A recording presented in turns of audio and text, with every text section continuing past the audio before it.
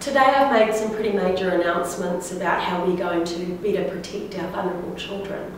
So this is on the back of the White Paper for Vulnerable Children, which, as you know, is on the back of the Green Paper, which we consulted widely on. We've got a number of initiatives that we're introducing today. This is the legislative part.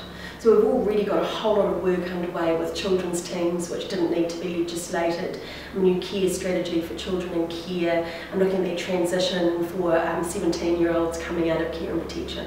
But today is about a number of initiatives, so let me quickly run you through them, and then if you've got more interest, I'm going to do a number of these that goes a bit more into depth on them as we go. We're going to legislate that the chief executives of 5 government agencies have responsibility for vulnerable children.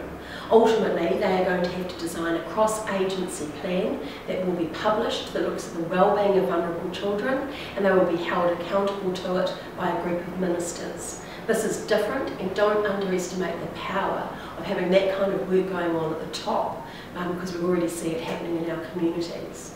We're also looking at a whole new screening and vetting regime. So we will have a standardised screening and vetting program that people can work. At the moment, it's a little bit all over the place. You know, one group of professionals use one, some voluntary organisations use others. It will be mandatory that they use these standard safety checks for government agencies and for those that contract with government. That's about 370,000 people, and voluntary for other organisations, but we think they will take them up. We're also introducing new child harm prevention orders. These are a new civil order that will keep those that have either been convicted of or, on the balance of probabilities, have hurt children in the past. This will keep them away from children, so either in the home environment or going to swimming pools or living next to a school, etc. We're also looking at new guardianship rights. This is for those kids that are in care. I think it's important that they still have a relationship where they can with their birth family, but too often I see those birth families actually holding the child back from thriving in their new family.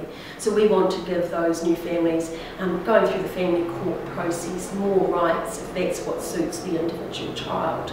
And look, there's a lot in it, there's a lot of work that's gone on, but I think putting the children at the centre of this work and making sure that we're keeping them safe is the most important thing I can do as a minister.